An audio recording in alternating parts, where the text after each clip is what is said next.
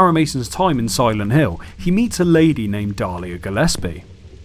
Dahlia seems like a crazy woman who speaks of a darkness infecting the town and how people will need to be saved from another world. This lady is clearly linked to the nightmarish elements of the town, but Harry isn't quite sure how. Harry speaks with his new friend Sybil Bennett, a police officer who suggests that Dahlia is simply on drugs. Yeah, I met this bizarre woman. Her name's 𝗩𝗻𝗃𝗍𝗄. Do you know her? 𝗩𝗻𝗃𝗍𝗄. No. And? She said something about the town being devoured by darkness. Gibberish like that. Any idea what it means? Darkness devouring the town? Must be on drugs. According to Sybil, there has been an ongoing drug trafficking investigation in Silent Hill, but nobody has been caught. First of all, let's discuss what drug is being traded in Silent Hill. PTV. Just so you know, the name PTV is just a joke made by developers as a reference to a band called Psychic TV. This is somewhat confirmed when Harry finds a box of the drugs in a place called Nowhere, labelled with the band's name. PTV is a recreational drug used by tourists and citizens of Silent Hill. It is made from White Claudia, which is a plant indigenous to the region of Silent Hill. A perennial herb found near water, reaching heights of 10 to 15 inches, oblong leaves, white blossoms, but most interestingly for this story, the seeds contain a hallucinogen. Ancient records of Silent Hill show it was used for religious ceremonies, and a hallucinogenic effect was key, and so it was used in the drug trade to produce PTV. PTV itself is a popular drug among tourists, which wasn't good for the resort's image, and so local police began an investigation on the drug, to understand more about the herb used to make it, but more to find out who is manufacturing and dealing this product. Harry's first encounter with anything clearly drug related is when he searches the Indian Runner store. Here he finds packs of this drug locked in a safe. There is also a nearby photo of Norman's motel, with a note beside that which reads, "Delivered to back door daily at 8 AM, rear entrance code 0886, Norman Young." Our first evidence of this drug trade has been found, but who is Norman Young? Norman Young is, quite obviously, the owner of Norman's motel. Norman Young is also a former colleague of Michael Kaufmann. Michael Kaufmann is a doctor who Harry encounters a few times in Silent Hill. One particular instance sees Harry save Dr. Kaufmann, who ends up dropping his wallet. In his wallet is a key to a room at Norman's motel, and a code to access the Indian Runner store. This is the store where we find the delivery note that I mentioned earlier, which also contains another code to access the motel. Harry is now able to enter the motel by using this code and access Kaufmann's room by using the key. Here, Harry finds a few items on a table, including a newspaper article which reads, "Investigation stalled. PTV dealers still at large and suspicious deaths continue. Like the anti-drug mayor, a narcotics officer dies of sudden heart failure."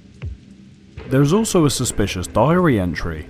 "I took the package, told to sit on it a while. I don't want to get involved, but can't disobey. He's probably linked to the death of the mayor and others."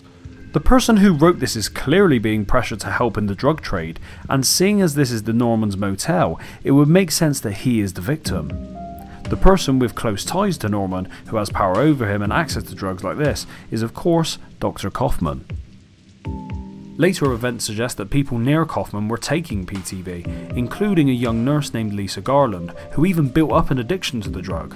Kaufmann is also a close associate of The Order, a doomsday cult who is responsible for a lot of the struggle in Silent Hill, including the deaths of many tourists and highly authoritative figures. Does that sound familiar? This ambition of The Order sounds exactly like what the PTV serves, a drug which has controlled and even killed people. This drug is the ideal product for a cult looking to silence those who want to put an end to their rituals of sacrifice and other extreme activities. It's his possession of this drug and power within Alchemilla Hospital which makes him a great associate of the cult, specifically to 𝗩𝗻𝗃𝗍𝗄, who is the crazy woman Harry found earlier in the story.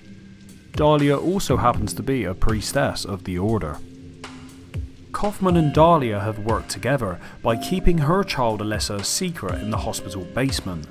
𝗩𝗍𝗍's personal nurse was Lisa Garland, the nurse that I mentioned earlier who was pressured by Kaufmann as he supplied her with PTV.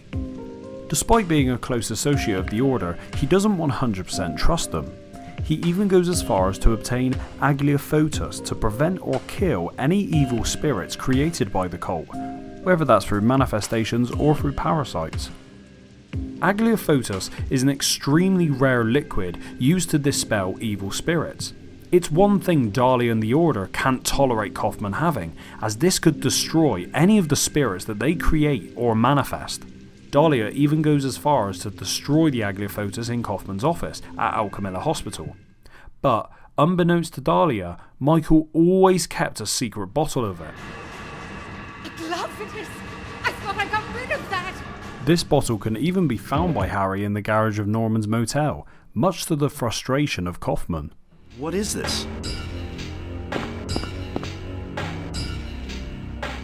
That's none of your business. Instead of messing with that, how about coming up with a way to get out of here? Harry can also use Aglaophotis by picking it up in Kaufmann's office using a plastic bottle he finds nearby. This is then used to save 𝗍𝗍, who becomes possessed with one of the evil spirits of the Order, a parasite which has infected her, but then leaves her body once the Aglaophotis has been used. It is clear from the complex uses and manufacturing of these drugs in Silent Hill that a mastermind is behind it all.